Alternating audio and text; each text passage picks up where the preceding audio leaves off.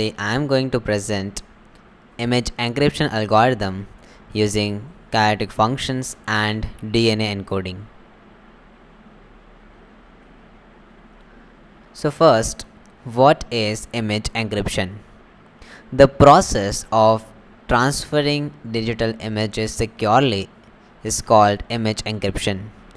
In this process, we convert the original image into an encrypted form using a specific key and then send it to the receiver. And the receiver gets the encryption key, and then with the use of that encryption key, it decrypts the encrypted image and get back the original image. The major advantage of this image encryption is that no one can get the original image from the encrypted one without the specific key.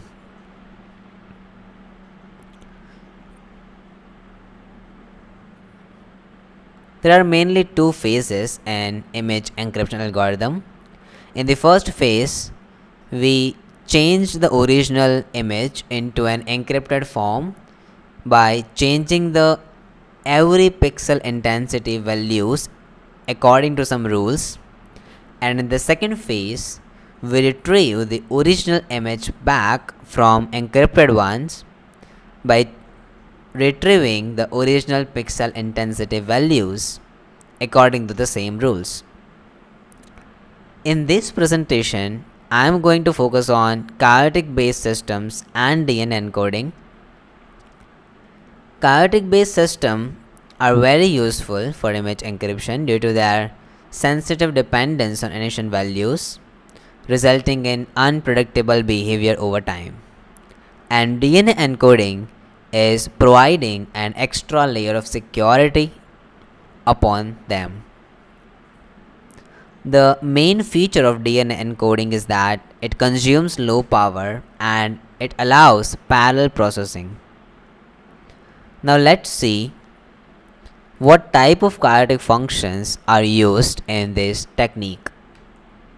Here is the function of tent map. Here R is in the range of 0 to 2, but according to tent map's bifurcation diagram, if we select R in the range of 1.4 to 2, we get the highly randomness in the values of functions, and another initial value is x0.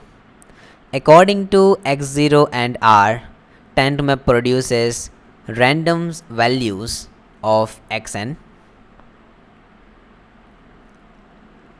The other chaotic function is 1D rainy map, and this is the rainy map function. The initial values are x0, a, b and alpha. A and b are in the range of 0 to 10, and alpha is in the range of 0 to 12,345.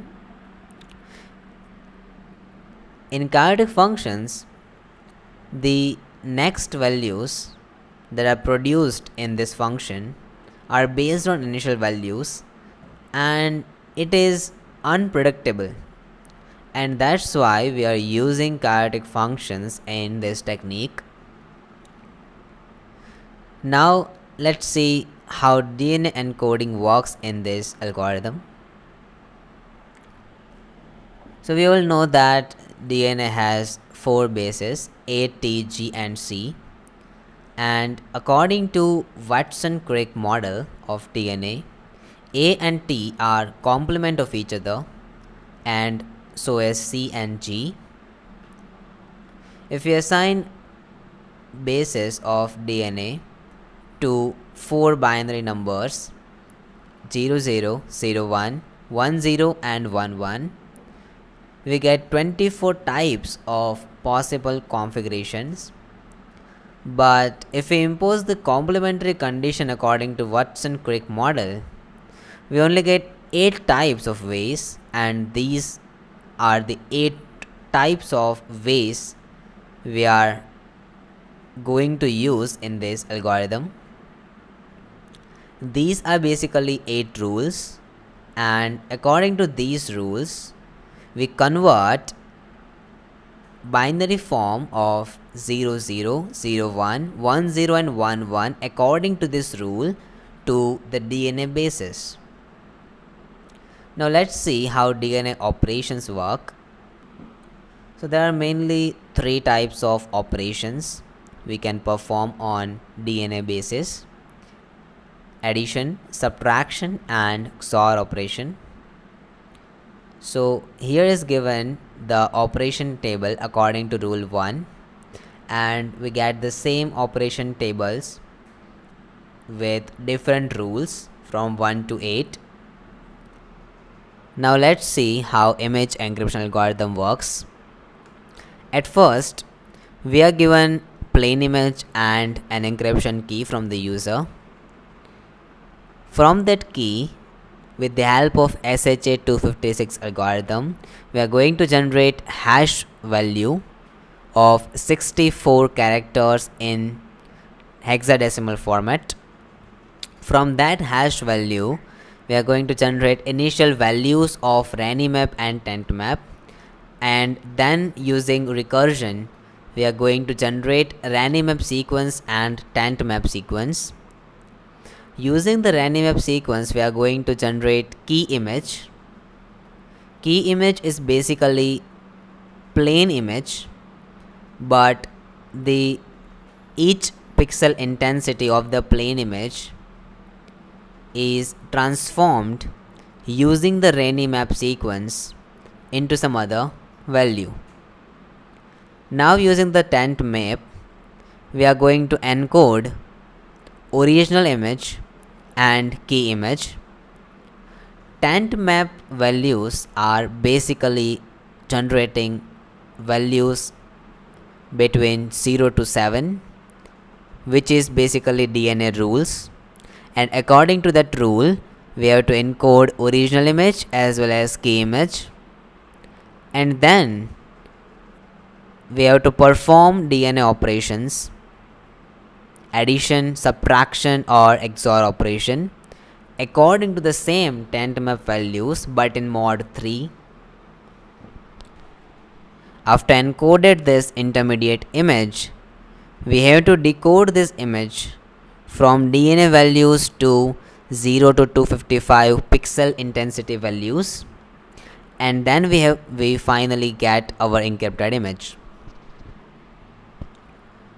So here is the steps required for encryption algorithm as well as decryption algorithm. Decryption algorithm is nothing but the reverse step of an encryption algorithm. In decryption algorithm, we get encrypted image and key from the user, and from that key through SHA-256 we get the hash value, and from that hash value we get the initial values of chaotic functions, and from that initial values we are going to generate RANI map sequence and tent map sequence. Through RANI map sequence we are going to generate key image, and through tent map sequence we are going to encode key image as well as original encrypted image into DNA basis, and then through the reverse binary operations, like if we used the binary operation plus or minus in the encrypted version, we are going to use minus and plus in the decrypted version, and XOR is the self reverse operator. So from that we are going to decode the intermediate image using the tent map sequence, and we get the original image back. So here is the final example how encrypted image looks like, and if we use the decryption tool with the different key, then we not get the initial image back, but we get some random image. So here is our image encryption code. Let's see how to encrypt or decrypt an image.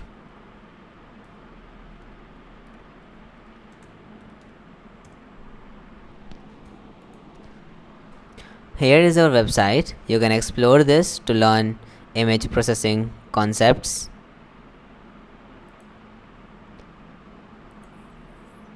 Here is the image encryption page. You can see the detailed algorithm here. Now let's go to image encryption tool. Choose an image.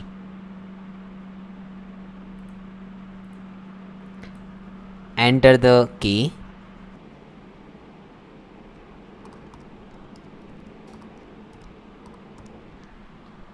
And choose submit. Since this process is very time consuming, you have to wait up to 2 to 5 minutes if your input image is very large.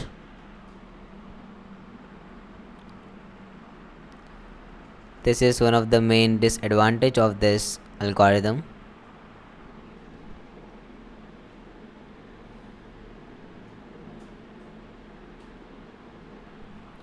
So here is the encrypted image. You can download it. Now let's try to decrypt this image. Choose the encrypted image and select the decrypt option and enter the same key.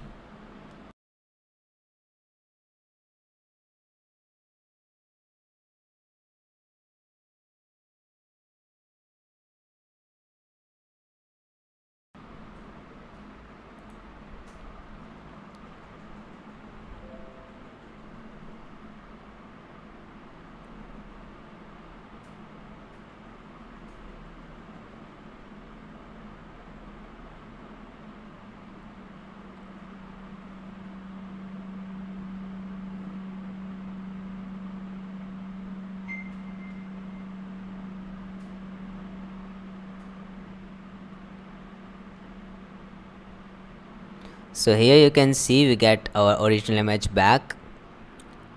So now let's decrypt this image using the wrong key. Choose an image and select a wrong key.